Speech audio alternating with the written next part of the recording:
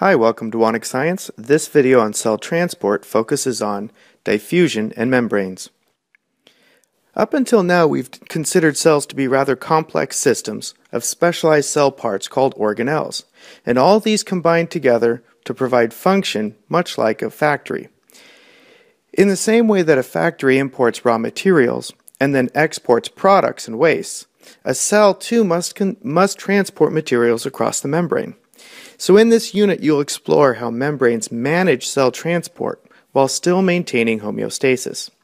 To introduce this idea, pause the video and answer the questions below, making sure especially to define the term selective permeability.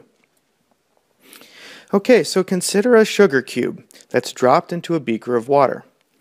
The water dissolves the sugar cube into smaller particles that collide with one another and spread out until there is an even distribution of sugar within the water. This mixture is called a solution, and it's made of really just two components. The substance that's being dissolved is known as the solute, whereas the solvent is the substance that's doing the dissolving. The resulting solution reaches an even distribution point called equilibrium. The process just described is overall called diffusion, the movement of particles from an area of high concentration to an area of lower concentration. And in short, it can be said that sugar molecules are diffusing down their concentration gradient from high concentration to low concentration until they reach equilibrium. Based on your understanding thus far, consider how diffusion interacts with a selectively permeable membrane. Identify the two environments listed side A and side B. Notice that they're separated by a membrane permeable to both molecules C and D. So pause the video and respond to the three questions below. Okay, so time for some answers. Because molecule C is more concentrated on side A, it will diffuse across the membrane to side B until it reaches equilibrium. The molecules will continue to move across the membrane when equilibrium is reached, but will only do so to maintain the relative concentrations. If molecule C is impermeable to the membrane, then only molecule D will be allowed to move across and will establish an equilibrium on its own concentration gradient.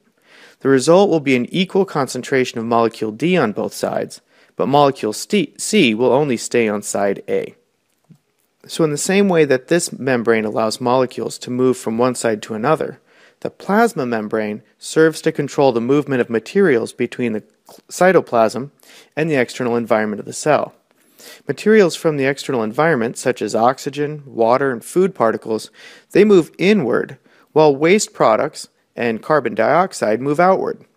Cells really have to control the transport of materials across the plasma membrane simply to maintain homeostasis.